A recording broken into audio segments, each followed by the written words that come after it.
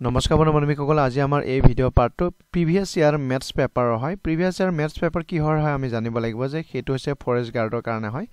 যদিও বা forest গাৰ্ডৰ ম্যাথছৰ paper হয় কিন্তু আমি জানো যে এই প্যাটাৰ্নত যেটো মই পেপাৰ ৰাখিছো আজি প্ৰিভিয়াস ইয়াৰৰ এটো আমি বিভিন্ন ডিপাৰ্টমেন্টৰ কাৰণে আমি ৰাখিব পাৰো বা একে ধৰণৰ প্যাটাৰ্নৰ কাটে গতিকে আমি চাব পাৰো সম্পূৰ্ণ ভিডিও চাওক একে ধৰণে আমি দেখি আহিছো এনেকুৱা কোৱেশ্চন ফাৰ্স্ট কোৱেশ্চন লিখা আছে if da ৰেশিও of এৰিয়াস of two squares is 2 to 5 2 5 6 then the ratio of their perimeter is what যদি দুটা বৰ্গৰ ক্ষেত্ৰফলৰ অনুপাত 2 to 5 2 5 6 হয় হিয়তৰ পৰিধি অনুপাত কি হ'ব খুদিছে তো আমি জানো এনে ধৰণৰ কোৱেশ্চনে আহে গতিকে আহিছেই আমি চাও এনেকুৱা এটা দিয়া আছে আৰু এটা এনেকা দিয়া আছে বুলি পেলে ধৰি লৈছো এটো ৰেক্টেংগল নহয় আমাৰ এটা স্কয়াৰ হ'ব লাগিব ঠিক আছে এই হিচাপত দি দিলো তো ইয়াৰে আমি জানো ধৰি লৈছো এটো স্মল s বা S1 বুলি পেলে যদি এনেকে ধৰি লও দেখাইছো আৰু এটো তাৰ এটো আমি S2 বুলি পেলে ধৰি লও এটো আমাৰ স্কয়াৰৰ বাবে S2 এনেকে কৈছে কি ইহতৰ এৰিয়া বুলি কতে আমি জানো বৰ্গৰ এৰিয়া বাহু স্কয়াৰ সাইড স্কয়াৰ বুলি পেলে কোৱা যায় দুটা বাহু মাল্টিপ্লাই কৰিলে এৰিয়া পায় আমি ঠিক S স্কয়াৰ দিব পাৰো ঠিক এটো কাৰণে আমি ক'ব পাৰো S স্কয়াৰ হয় হয়নে কথাটো এটো 2 হিচাপত দিছিল নহয় 2 হিচাপে অলপ সময় কাৰণে ৰাখিছো তো ঠিক আছে এতিয়া আমাৰ যেতে নেকি কৈছে এৰিয়াক আমি বাহু স্কয়াৰ বুলি কওঁ সেই এৰিয়া কিমান দিয়া আছিল 2 2 5 ডিভাইডেড দিয়া আছিল 2 5 6 হিচাপে দিয়া আছে ইয়াৰে যেতে নেকি স্কয়াৰ ইয়াৰ পৰা উঠাই দিয়া যাব তেতিয়া হলে এডাল বাহু পোৱা যাব এটো বৰ্গৰ বাহু এটা পোৱা যাব হিটো বৰ্গৰ এটা বাহু পোৱা যাব ইয়াৰ পৰা স্কয়াৰ উঠাই দিলে ইয়াৰ বৰ্গমূল সোধা যাব স্কয়াৰ ৰুট কিমান হ'ব 2 to 5 ৰ স্কয়াৰ ৰুট আমি জানো যে 15 হয় আৰ দ্বিতীয়তে 2 5 6 ৰ স্কয়াৰ ৰুট কিমান হ'ব 16 হ'ব এটো প্ৰথম বৰ্গৰ বাহু পালো 15 দ্বিতীয় বৰ্গৰ বাহু পালো 16 কৰিব যাওতে ইমানখিনি হয় নিজে কৰিব গলে এটো বুজি পালে আই মুখতে ওলাব পাৰি এতিয়া খুৰিছে যে ইহতৰ পৰিসীমা কিমান হ'ব অনুপাত পৰিসীমা বুলি কওঁতে আমি জানো যে 4 পূৰণ বাহু বুলি পেলে থাকে হয়নে কথাটো ঠিক মই এই হিচাপে লিখি দিলো 4 4টো কাটাই গলে তা মানে বুজা গৈছে S1 মান কিমান দি আছিল ইয়াত চালে দেখা যায় যে 15 আছিল আৰু S2 কিমান পাইছো ইয়াত লিখা আছে যে 16 পাইছো অনুপাত হিচাপত তাকে কওঁ যে 15 কিমান বুলি পেলে 16 বুলি পেলে কওঁ বস ইমানখিনি আছিল কৰিব লগা তো ঠিক আমি এ অপচন থকা এনসাৰটো বুজি পাইছো যে এটোই হ'ব শুদ্ধ এনসাৰ এনেদৰে কৰিব লাগিব অলপ যদিও বা এখিনি অকমান কৰিব লগা হোৱা কাৰণে দীঘল হৈছে কিন্তু আপুনি জানিলে একেবাৰে সহজে মুখতে ওলাব পাৰিব ইয়াৰ পিছত লিখা আছে if x% of 25/2 is 150 then the value of x is what যদি 25/2 ৰ x% of মান 150 হয় x ৰ ভ্যালু ওলাব লাগিব এখিনি আমি ক্যালকুলেশন কৰিম x% of মানে হৈছে x/100 এটো মই লিখু অফৰ অৰ্থ হৈছে ৰ মানে হৈছে পূৰণ 25/2 লিখা আছে 25/2 লিখা আছে মই লিখি লৈছো is 150 তাৰ মানে এই গোটেইখিনি মান কিমান 150 হ'ব লাগিব কটাই দৰকাৰ 125 এ 100 ক কেবা যাব 4 বা যাব ওপৰ থকা x ভ্যালু টু x ক মান মই ৰাখিছো এনেকে আৰু তলত যেটোটা মান আছে সেইটাক মাল্টিপ্লাই কৰিম 4 দুগুণ 8 হিচাপত আহিব ইকুৱেল টু কিমান 150 এতিয়া যদি মই x টো ৰাখি দিও তেতিয়ালে এই 8 টো আহি প্লে ক্ৰস হৈ প্লে 150 লগত ক্ৰস হ'ব মানে কি পূৰণলৈকে গুছি আহিব মাল্টিপ্লাই কৰি দিম ঠিক আছে মই তা কৰিয়ে দেখালো এনেকা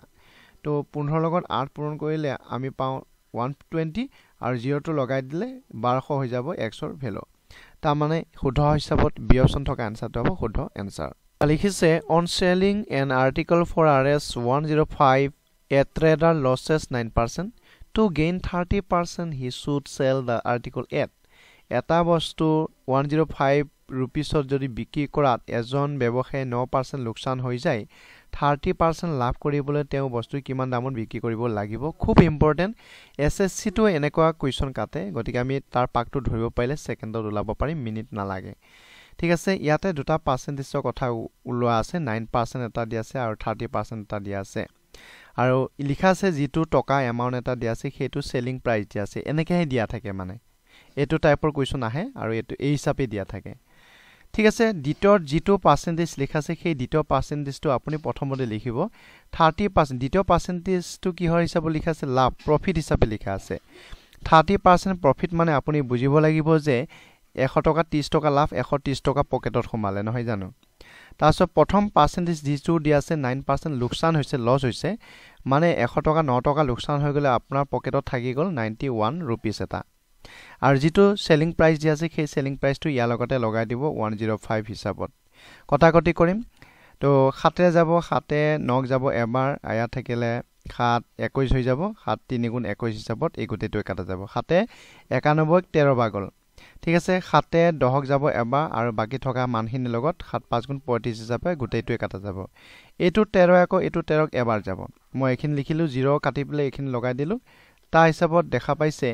এই যে 150 रुपीस হ'ব আপোনাৰ সেলিং প্ৰাইস মানে কি 30% লাভ কৰিবলৈ 150 টকাৰ বস্তুটো বিক্ৰী কৰিব লাগিব তাৰ মানে এ অপচন থকা আনসাৰটো হ'ব শুদ্ধ আনসাৰ এবাৰ লিখিছে RS 490 is divided among A B and C such that A's share is half that of B's and thrice that of C's what is C's share 490 টকাক A B আৰু C ৰ মাজত এনেদৰে ভাগ কৰা হয় যে এৰ অংশ বিৰ আধা আৰু সিৰ 3 গুণ হয় সিৰ ভাগ কিমান হ'ব এটা আমি কন্ডিশন কেটা প্ৰথম কথা মেইন আমি জানি লব লাগিব কৈছে এইখিনিৰ পৰা কন্ডিশনটো দেখা গৈ আছে এৰ অংশ বিৰ আধা এৰ অংশ বিৰ আধা বিৰ ৰ মান হৈছে পূৰণ বিৰ আধা গতিকে বি লগতে হাফটো থাকিব ঠিক আছে ইয়াৰ পৰা মই বি মানটো উলাই লম দুইটো ইফালে আহিলে পূৰণ হ'ব 2a হিচাপত আহিব সেই হিচাপে b হিচাপত থাকি যাব b ভ্যালু পালো 2a আকৌ লিখা আছে এৰ অংশ c ৰ 3 গুণ হয় এই সাইডে লিখিম এৰ অংশ c ৰ 3 গুণ c ৰ 3 গুণ বুলি কলে পূৰণত আহিব এতিয়া আমি তিনিজনৰ গুটেই দুটা শৰ্ত লিখি শেষ কৰিলো 490 টকাক আমি ভাগ কৰিম তিনিজনৰে টকা হেতু A B C নামৰ তিনজন ব্যক্তিৰ টকা 490 रुपीस এতিয়া আমি ইয়াত গুটেই মানকেটাক এটা মান বনাবৰ কাৰণে চেষ্টা কৰিম হয় A বনাম নহয় B বনাম নহলে C বনাব লাগিব তো ঠিক আমি C বনোৱাই ভাল কাৰণ C ভ্যালু ওলাব লাগে এটা A মান কিমান বুলি খুদিলে আপুনি এইখিনি মান কলে বেছি ভাল হয় 3C বুলি কৈ দক মই কাৰণ C বনাব বিচাৰি আছো তো B ৰ ভ্যালু কিমান বুলি খুদিলে আপুনি 2A বুলি কব তো আপুনি এতিয়া মোক প্ৰশ্ন কৰিব পাৰে C বনাব কৈছিল এতিয়া A আহি গল ঠিক আছে মই C বনাম গৈ তো এটো C কাটিব নোৱাৰো কাৰণ মই সবকে C বনাব লাগিব গতিকে চাও এটো 3C অলপ সময় কাৰণে থাকক এটো 2 লিখি ললো এখিনতে এই A ভ্যালুটো পুনৰ এটো 3C লিখিব পাৰিম নিশ্চয় পুৰণ 3C হিচাপত আহিব প্লাস আকৌ এটা C আছে 490 হিচাপত গুছি আহিলে এতিয়া আমি চাও 3C আৰু অলপ সময় কাৰণে ৰাখিছো 2 3 গুণ 6 6টা C হৈ যাব 6C আৰু প্লাস আৰু এটা C আছে এই হিচাপে 490 रुपीस মই লিখিব লাগিব টোটাল C কিমান হল 3টা C 6টা C আৰু এটা C টোটাল 10টা C হিচাপত আহি গল এই হিচাপে 490 रुपीस আকৌ লিখিলো এটো 0 কাটাই গল তা মানে কি C ৰ ভ্যালু কিমান আহিলে 49 रुपीस আহিলে C এ কিমান টকা পাব 49 रुपीस পাব C অপচন থকা আনসাৰটো হ'ব শুদ্ধ আনসাৰ এনেদৰে কৰিব লাগে ভয় খাব না লাগে নেক্সট কোৱেশ্চনটো লগাইছো এবাৰ লিখিছে the length of one side of an equilateral triangle is 8 cm find the area of a square whose perimeter is equal to the perimeter of the triangle সমবাহু ত্ৰিভুজৰ এটা বাহুৰ দৈৰ্ঘ্য 8 cm হলে বৰ্গৰ কালি উলিয়াওক যাৰ পৰিধি ত্ৰিভুজটোৰ পৰিধিৰ সমান ঠিক আছে অৰ্থাৎ এই বৰ্গটোৰ যিটো পৰিসীমা আহিব ত্ৰিভুজ এটাৰ পৰিসীমা সমবাহু ত্ৰিভুজটোৰ পৰিসীমাৰ লগত সমান হ'ব লাগিব তো বৰ্গ পৰিসীমা আমি জানো 4s বুলি কলেও হ'ব 4a বুলি কলে হ'ব 4 পূৰণ বাহু বুলি প্লে কোৱা যায় বৰ্গ পৰিসীমা সূত্ৰটো আনহাতে সমবাহু ত্ৰিভুজৰ কালি সূত্ৰটো হৈছে ঠিক একে কাৰণ তিনডাল বাহু সমান এটো s বুলি কয় a বুলি কয় কলে হ'ব বা মই a বুলি দিলো ঠিক আছে ইয়াত আমি মান পাতিব লাগিব কিহৰ মান দি আছে কৈছে কি সমবাহু ত্ৰিভুজৰ এডাল বাহু দি আছে 8 cm তে এই বাহুত আমি বহাই দিব লাগিব এই বাহু হিচাপৰ কিমান লিখিম মই 8 লিখিম মই 8 লিখিলো তাৰ মানে এটো 4 8 কেবা যাব দুবাৰ যাব 3 আৰু 2 যদি মাল্টিপ্লাই কৰো s ওলাই যাব সেই হিচাপে কিমান পালো s ৰ ভ্যালু 6 পালো এই s কি বৰ্গটো বাহু পালো এতিয়া বৰ্গটো কি ওলাবৰছে ইয়া লিখা আছে বৰ্গ কালি উলিওৱাক তো বৰ্গৰ কালি সূত্ৰটো আমি জানো s স্কয়াৰ বুলি প্লে জানো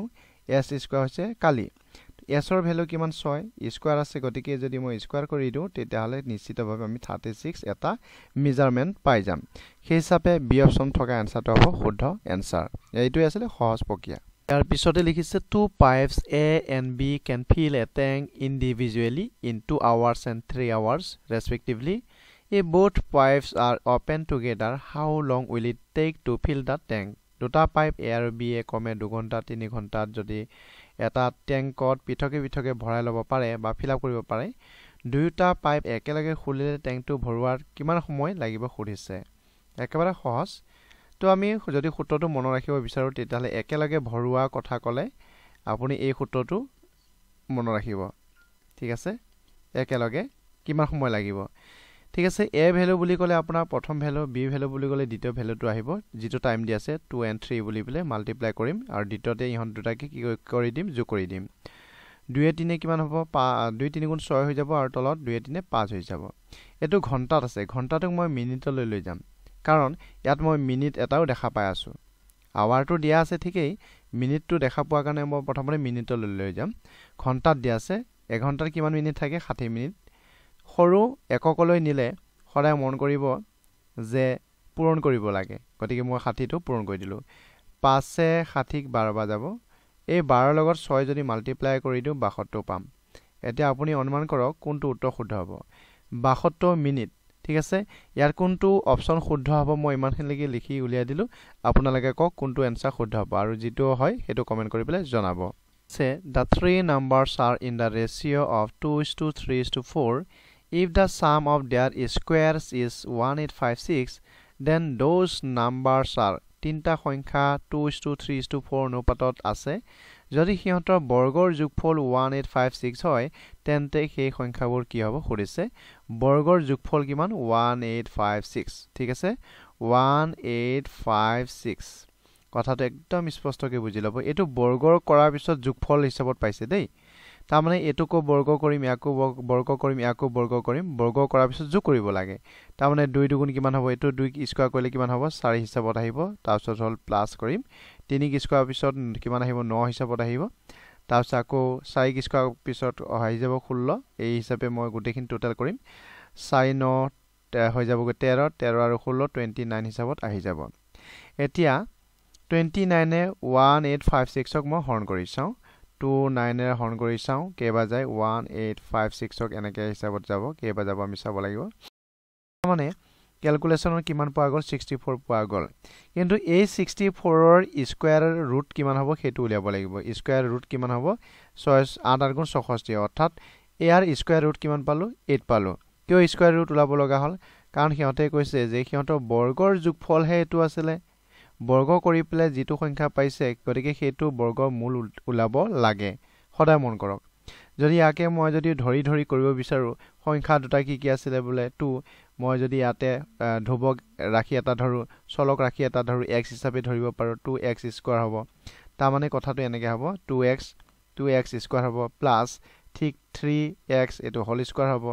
ঠিক ইয়াত লিখো যদি 4x হোল স্কয়াৰ হিচাপত আহিব ইয়াৰ টোটাল কৰাৰ পিছত 1856 হিচাপে পোৱা যায় এটুক টোটাল কৰিলে 4x স্কয়াৰ পোৱা যাব 9x স্কয়াৰ পোৱা যাব বুজিছে বাৰু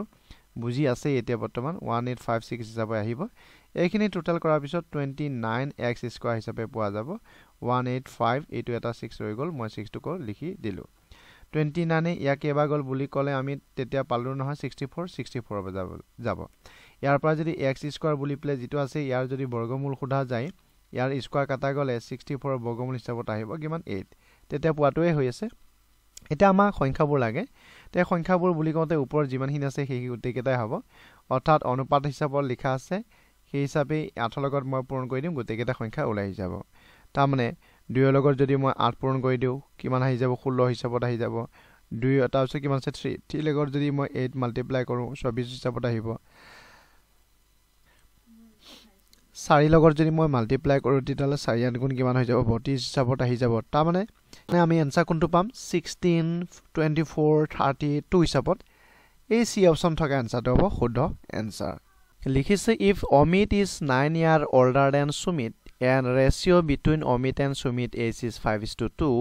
Sumit present age is what যদি অমিত সুমিততকৈ 9 বছৰ ডাঙৰ হয় আৰু অমিত সুমিতৰ বয়সৰ অনুপাত যদি 5:2 হয় সুমিতৰ বৰ্তমান বয়স কিমান এই গোটেই বিলাক কি হৈছে আপোনাৰ সুমিতৰ বয়স ঠিক আছে অমিতৰ বয়স কিমান এইখিনি আমি উলাই লম চাব তা 9 ইয়াৰ older than সুমিত 9 বছৰে ডাঙৰ সুমিততকৈ 9 বছৰ ডাঙৰ কোনে অমিত এই গোটেই কেটা কি হয় সুমিতৰ বয়স ওলাবৰছে গতিকে গোটেই কেটা সুমিতৰ বয়স হয় কৈছে কি অমিতৰ বয়স যদি পাব লগা হয় 9 বছৰ ইহততকৈ বেছি হ'ব লাগিব গতিকে মই 9 এটা কি কৰিছো প্লাস কৰি দিছো যাতে মোৰ অমিতৰ বয়সটো ওলাই যায় টোটাল কৰিলে কিমান হ'ব 17 হিচাপত আহিব টোটাল কৰিলে এটো কিমান হ'ব 15 হিচাপত আহিব টোটাল কৰি চাও এটো 19 হিচাপত আহিব টোটাল কৰি চাও এটো কিমান 21 হিচাপত আহিব এতিয়া ইহতৰ অনুপাত কিমান হ'ব লাগিব 5:2 হিচাপত আহিব লাগিব 5:2 হিচাপত আহিব লাগে হয়নে কথাটো এতে চাও কাৰ এটো হৈছে অমিত চাবৰে এটো হল সুমিত ভুল নকৰিব এনেকে মই লিখি দিছো আৰু অমিতটো আগত থাকিব লাগিব সুমিতটো পিছত থাকিব লাগিব এই গুটেই কেটা অমিত হয়নে গুটেই কেটা অমিত সুমিতৰ কেটা হৈছে এই কেটা সুমিতৰ ঠিক আছে আমি অনুপাত মিলাও 8 আৰু 17 অনুপাত কেতেও নিমিলে স্পষ্ট 10 আৰু 19 এটো হল 19 ইয়াৰ অনুপাত নিমিলে ঠিক আছে তাৰছত ইফালে 12 আৰু 21 মিলিব পাৰে ঠিক আছে মই মিলাম বাৰু আৰু মিলিব কত মিলি আছে এটো বি অপচনটো মিলি আছে 15 কিমান দি আছে 6 দি আছে নতুবা ডি অপচন থকা 21 হিচাপে মিলে কাটা কৰি আমি 5:2 পাব লাগিব ঠিক আছে প্ৰথম ক্ষেত্ৰত আমি চাও কাটা কৰিম 3 ৰে কাটা যাব 5ক যাব 15ক যাব 5 বা 3 ৰে কাটিছো আৰু 6ক যাব 3 দুবা 5:2 হিচাপে বি অপচনটো হে দি আছে এই অনুপাতটো গতিকে এটো হ'ব শুদ্ধ আনসাৰ যদি মই এতিয়া ডাইৰেক্ট ধৰি পেলে কৰিব লাগা হয় তেতিয়া কি ধৰণে কৰিব লাগে এবাৰ চাওক চাব এতিয়া মই ধৰি পেলে কৰি আছো খুৰি কৈছে কিয়তে যে অমিতৰ বয়স সুমিততকৈ 9 বছৰ ডাঙৰ ঠিক আছে আৰু অনুপাতটো দিছে অমিত সুমিতৰ অমিত বাই সুমিত বুলি অনুপাতটো মই এনেকে লিখিম আৰু এই অনুপাতটো দিয়া আছে 5/2 5:2 মানে 5/2 অমিতৰ সেই মানটো দি আছে s+9 মই অমিতৰ জাগাত লিখিম s+9 এই ক্যালকুলেশনটো আপোনাৰ জনাটো খুবেই দৰকাৰ বা ভাল আৰু জানিবই লাগে 5/2 মই লিখি ললো এইখিনি মই ক্ৰস কৰিম এটো মান ওপৰখিনি ক্ৰস হ'ব 2 ৰ লগত s+9 পূৰণ হ'ব আনহাতে s ৰ লগত 5 পূৰণ হ'ব 2 ৰ লগত প্ৰথম পূৰণ কৰি দিও s পূৰণ কৰিলে 2s হিচাপত আহিব প্লাস লিখিম 9 ৰ লগত পূৰণ কৰি দিলে 2 9 গুণ 18 হিচাপত আহিব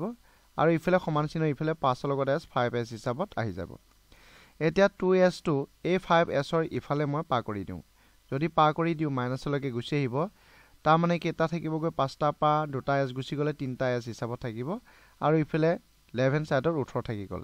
3 এ 18 কেবা যাব 6 যাব তা মানে বুজা গৈছে যে সুমিতৰ বয়স কিমান হ'ব বৰ্তমান 6 বছৰ হ'ব অৰ্থাৎ বি অপচনটোৱে হিচাপত শুদ্ধ হিচাপত আহি আছে কোৱেশ্চন আছে আৰু এই কুৱেশ্চনটো ট্ৰিকটো আমি একদম ধুনিয়াকে জানিব লাগিব বঢ়িয়া ট্ৰিক এটা আছে কাৰণ অতি সহজে উলাব পৰা নাযায় যদি আমি ট্ৰিকৰ সহায়ত উলাই লম if 4a equal 5b equal 80% of c find a is to b is to c এনেকে দিয়া আছে প্ৰদত্ত সংখ্যা যেটো দিয়া আছে মান দিয়া আছে আমি তাক লিখিম 5b লিখা আছে তাকো লিখি ললো আৰু 80% বুলি কওঁতে 80/100 বুলি লিখিবই লাগে লগতে c টো লগতে লগাই দিলে হ'ব এতিয়া ওপৰতলৈ কাটিব পৰাকে 0 0 কাটি দিলো আৰু কাটা যাব 4 2 এ কাটা যাব 2 এ 8ক যাব 4 বা 2 এ 10ক যাব 5 বা এতিয়া আমি ক্যালকুলেশন এনেকে কৰিম এই 5 টো মই তলত না ৰাখো ইফালে ক্ৰস কৰি দিম এনেকে তো গুছি আহিব 4 লগত পূৰণ হ'ব 5 20 হৈ যাব 20 টা a হিচাপত আহিব আৰু 5 লগত পূৰণ হ'ব 25 হ'ব 25 টা b হিচাপত আহিব আনহাতে 4 লগত c পূৰণ হৈ আছে 4c হিচাপত আহিব এটা যি কিটা 20 25 4 হিচাপে পালো ইহতৰ মই লখাগু এটা ওলাম তো লখাগু আমি ওলাব জানো গতিকে লখাগু কষ্ট নহব 5 এ যাব ইয়াক 4 বা 25ক যাব 5 বা 4ক না যাব নমাই দিম এতিয়া 4 এ যাব ইয়াক এবা 5ক না যাব নমাই দিম ইয়াক এবা যাব 5 4 গুণ 20 20 লগত 5 পূৰণ কৰিলে 100 পাম এলসিয়াম হিচাপত কিমান আহিলে 100 হিচাপত আহি গল এতিয়া আমি এই এলসিয়ামক আমি হিসাব কৰিম এলসিয়ামক এতিয়া মান হিচাপে প্ৰধান মান হিচাপে লম আৰু এই 20 ৰে হৰণ কৰি দিম 20 এ 100 ক কেবা যাব আমি কম যে 5 বা যাব 25 এ কেবা যাব 4 বা যাব 4 এ কেবা যাব 25 বা যাব এতিয়া যেতিয়া নেকি s to b to c হিচাপত ওলাব লাগে ইয়াৰ মাজে মাজে অনুপাত কেটা দি দিলে হ'ব 5 4 25 হিচাপে শুদ্ধ এনসাৰ পাম এই অপচনত থকা এনসাৰটো হ'ব শুদ্ধ এনসাৰ তো যেনক বন্ধু বান্ধৱীসকল চেনেলটো যদি সাবস্ক্ৰাইব কৰা না কৰি ৰাখক আৰু চোৱাৰ বাবে অলেখ ধন্যবাদ